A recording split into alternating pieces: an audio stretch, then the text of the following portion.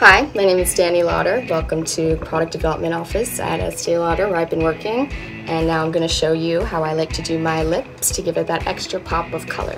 So first, I like to start with my Pure Color Envy Blooming Lip Balm to make sure my lips are nice and hydrated for the whole day. Then I'm going to start with my favorite color of Pure Color Envy, Bold Innocent. I found that I like pinks the most because usually, not now, I'm pretty pale. I have a fuller bottom lip as opposed to my top lip, and using pinks with a nice lip liner gives it a very good shape and ability to contour your lips in a nice way. So we're going to put this all over. Nice, clean sweep. So I actually also like to use this side of the lipstick for my top lip because I'm the queen of the lipstick rings around the corners in my mouth. And it's a good way to blend it. Then I like to mix it usually with another color. Sometimes I will go a little red, but for the daytime I like to go a little more peach, using my other favorite color, Melon.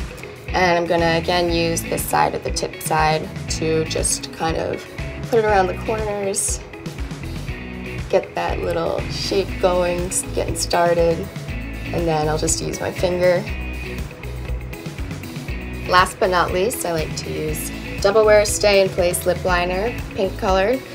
And I know a lot of people usually do their lip liner first, but I like to do it last because I find that it's easiest to blend and make sure that, you're keeping in tone with the right color depending on the lipstick you use. But this is a great color because it's very natural and it's very blendable. Start usually with this little doop-de-doop at the top of my lip. That's how we technically call it here.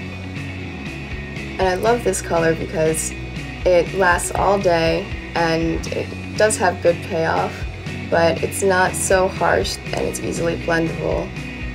For my bottom lip, because like I said before, it's bigger, I usually just like to keep a closed smile and start again in the middle and the bottom and go from corner to corner. Then I'm going to use the other end of it, which has the nice little blending brush, and make sure that the liner is mixed in with the color, and voila!